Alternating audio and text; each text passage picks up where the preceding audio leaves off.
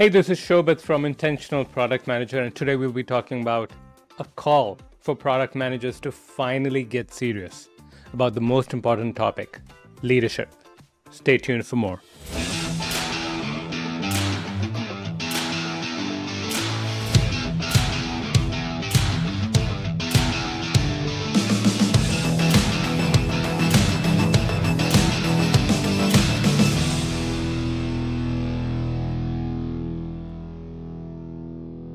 Hey, it's Shobhit, and as I mentioned, we are talking about one of the most important topics in product management. In fact, I would say, if you were to ask me, how do I sum up this career in one word? What is going to make me successful? That one word is leadership. Leading yourself, leading your team, leading your customers, leading the world, and driving the world towards something better. And I know it sounds a little far-fetched that, oh, who am I to change the world? Who am I to act as a force of making it better? But fundamentally, this career can be about that. And that is why I personally find it so fulfilling. Whether it's product management or second, entrepreneurship, it's that impact I'm having overall. So I'm going to cover 8 very important aspects of leadership that you need to pay attention to, you need to get serious about. If one, you're going to change the world, and second, you're going to accelerate your career. You're going to make the income, the impact, and have the kind of freedom that you really want, get the satisfaction that you want. So let's begin with those. Number 1 is confidence. It all begins with confidence.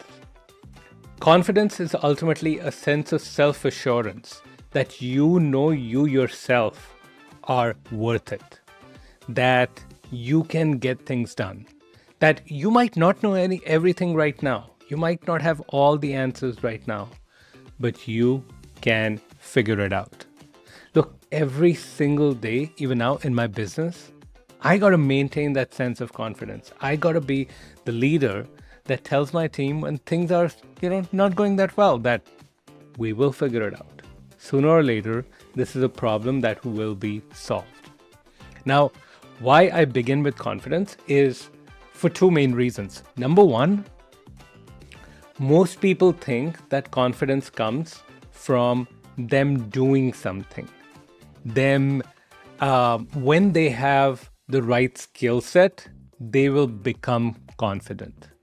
That is a fundamentally flawed way of thinking. What actually happens is first you need to generate a little bit of confidence. That gets you moving. That gets you acting. When you act, you start to understand that, hey, you're not so bad. You know this thing. Or, you start to get that sense of, yeah, I am moving forward. And that's when you build more confidence. And then it goes in a loop. It just, confidence, competence loop. That's what it's called. So confidence is actually super crucial to getting anything done and to build on any skill you're building. So that's one of the reasons why I start with that is it is so crucial. And also, most people don't know how to actually build it. There is a possibility, and in fact, it happens with many people, that they are really good at what they do. They are good at product management, at communication. They've done achieving amazing things. And you could never tell by looking at them or by hearing them. You might think this is a junior product manager who just walked in for the first time and, maybe they have 5 years of experience and I mean, 5 years is still a lot, but they're just 2 years of experience in product management. They haven't achieved anything. And the thing is that you can do conscious things every single day. And every one of my clients who does well does these things that help you build that self-worth, build that confidence, and moves you forward. So the number 1 leadership quality is confidence. Let's talk about number 2, and that's communication. You have to start to communicate as a leader. Now, when I say that, most people think it's basically about me giving, these amazing talks, like Steve Jobs on stage. inspire everyone, motivate them, just like everyone's blown away. And that's great. You can absolutely do that. But you know what great leaders do when they're communicating? When they come across a challenge, they maintain that sense of, cool, I got this. Related to the first point of confidence. That confidence gets reflected in your communication. If you've ever heard the term executive presence, that's what it's all about. Executive presence is ultimately all about staying calm, staying true to yourself, staying centered when you deal with adversity in maybe a larger public setting or with your peers or with your stakeholders. That is what great communication is all about, is maintaining that sense of certainty and that calmness when you're faced with challenges.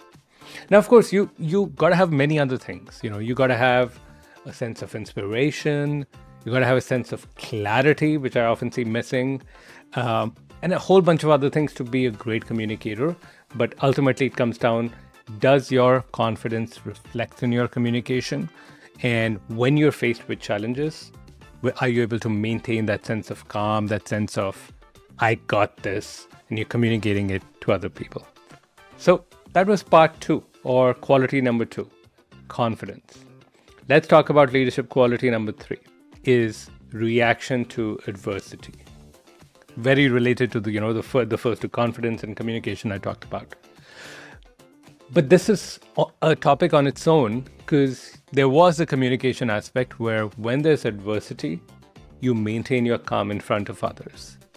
The other important part is, what do you do for yourself? I'll just give you an example. I work with a lot of people to help them land their dream job.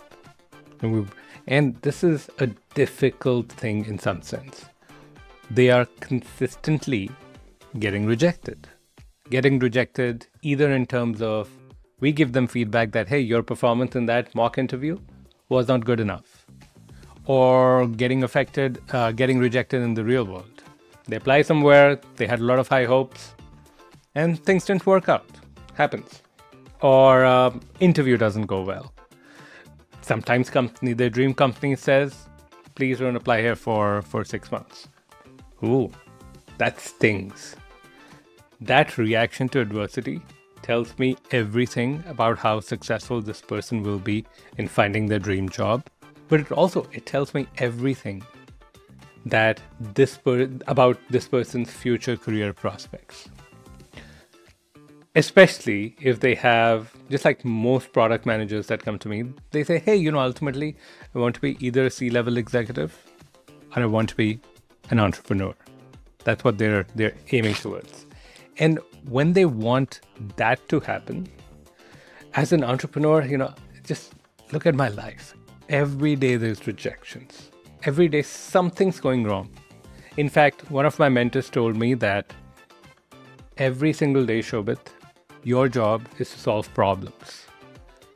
It's because you solve problems is you can live the life you want.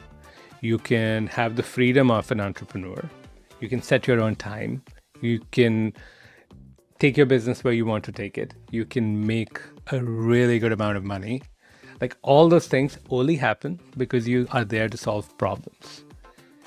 The reaction to adversity is just the fundamental aspect of that. Because when you're trying to solve problems, sometimes you just are like, oh shit, how do I solve this? And when you have that reaction, you can stay there for a little while. You can panic, but sooner or later, you got to figure out, how do I solve it? Ask the right people, figure out a method, try it, see if it works. If it doesn't work, try a different method and go for it again. Problem solving is so crucial as an entrepreneur, and same thing as a product manager. And it's your reaction to adversity and how do you take that into account and still move forward is what ultimately is going to be a leadership quality that will move your career forward. Quality number 4, influence. Influence is bringing people on board with a mission that you want to go tackle. Now, super well talked about topic. Everyone talks about being data driven, make a solid case. All that is good. But ultimately what influence comes down to is understanding human psychology. It's understanding that people do things for their own reasons and not your own reasons. Without influence, you cannot drive anything forward in an organization. You can't do new initiatives. You have new idea for your product, you'll always struggle. You're trying to get alignment on your roadmap, you'll always struggle. So what it really comes down to is understanding what are the motivations of the people that you work with, and why would they support anything that you do. So I recently did this post, which a lot of people liked. So the idea was that as a product manager, you live or die by how well you understand others' incentives. See, almost every week I speak to some product manager who's convinced that they are surrounded by people who are biased against them. And I'm not saying that bias does not exist. It absolutely does. But I found that often the cause of that apparent bias was that somehow they perceived this product manager to be working against them. It could have been that they were, they had a particular way of doing things. And by proposing changes, the product manager had made them feel unsafe. They could have been engineers who wanted to build on the latest and greatest technologies, and the product manager had prioritized boring work because that was what was required to fulfill customer needs. It could have been that the product manager was starting to be perceived as the group's next leader, and their manager was feeling threatened. So no matter what created it, great product managers who drive massive organizational changes, accelerate their careers, and get promotions in a time frame that nobody else thought possible, they do that because they have often mastered understanding others' needs and perceptions. They reposition what they are proposing so that others feel safe, and they feel that the product manager has their best interest at heart, even if they're proposing an entirely new way of doing things. So before you dismiss somebody else's view as biased, consider how you might be affecting their goals and incentives, and see if there's a way you can realign what you are proposing with what benefits them. That is what influence is, which is helping people understand why this thing is important and how it fits in with their incentives. Okay, that was number 4, influence. Number 5, related to this, is relationships. Look, building relationships is a fundamental aspect of you showing leadership as a product manager and for you to be successful. Whether it is within the company, whether it's with customers, or just the broader community to help you grow in your career later on. And this is where that dirty word comes in, which is politics. Which is that, hey Shobhit, I just realized that other product managers who had not achieved anything, they got promoted because they had sucked up to our other people. They had kissed ass. Kissed their ass. That's the word. Whatever. Yeah, whatever that thing is. And so now they are promoted. That's just a very negative way of looking at this thing. And look, I know politics exists. I know there's product managers who shouldn't have gotten promoted and they do. But most of the times, when product managers are getting promoted, they're doing both things. They're both doing the work and then they're selling the work. They're building the relationship so that there's people who say, I put my hand up and I support this person's promotion. I support this person getting the right leadership initiative. So that's the thing that's absolutely crucial. And building relationships, and actually what my clients do, which is very intentionally managing their relationships over time, is what helps them get to that next level and be that product leader.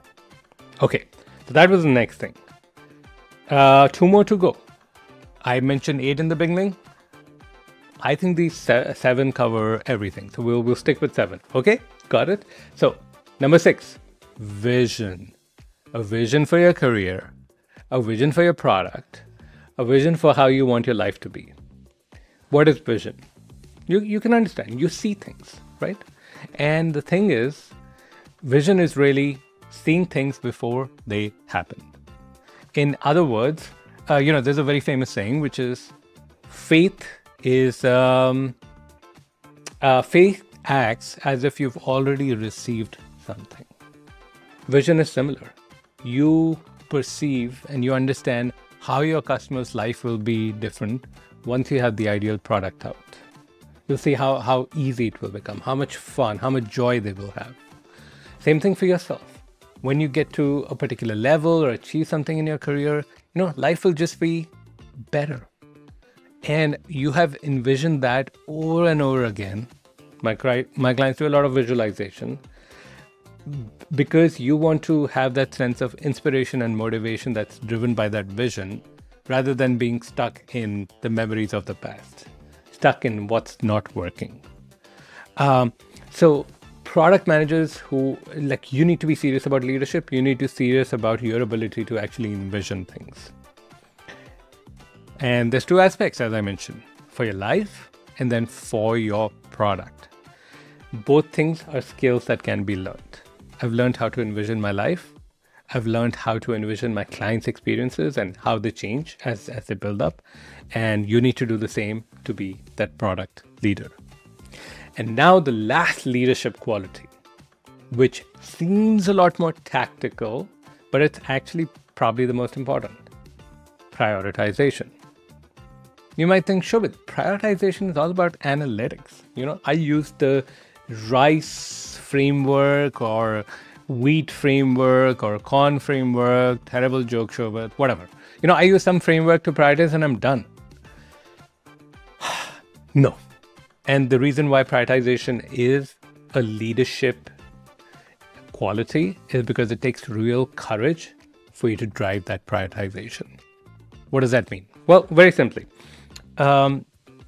even if you had come up with some sort of prioritization, for your product, now we're talking about that, you'll immediately starting to get all these requests from others that, no, maybe you should throw in a little bit here and a little bit of this and a little bit of this. And what ultimately ends up happening is your product becomes a combination of what everyone else thinks that it should be, and it really has no strategy behind it. So I remember talking about this before, where if you have this need to please others, no matter how much prioritization you do, it will never actually get reflected in your product. It will never actually get reflected in your decisions because you never showed the courage to take this forward and to make those hard choices. And now that same prioritization also affects your career. You have to prioritize, what do you want to go for? Are you going to go and focus this next time on finding that next job? Or are you going to focus on getting promoted in this job? Pick one. Very hard to do both. I remember for the longest time, I've had clients who've been stuck because they've not been able to find time to work with us in a program called Intentional Job Search. And it's because they're too busy in their job. And they cannot seem to prioritize, despite investing thousands of dollars, they're not able to prioritize the job search. And so they both are miserable with what they're doing. And at the same time, they're not really getting the job that they want. So you as a product manager absolutely need to have this leadership quality of prioritization that flows through your product and then flows through you into what your life needs to be.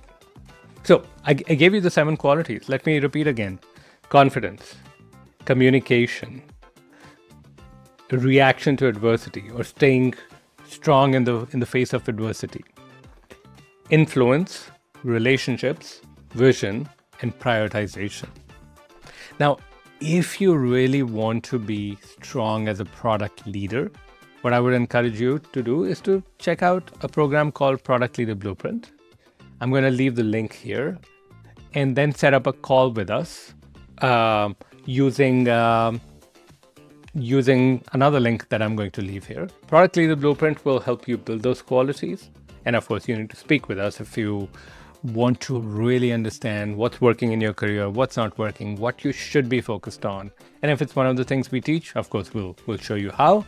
But if not, we'll give you other resources so that you're successful. Excellent. Looking forward to speaking with you and maintain this leadership, especially in these times.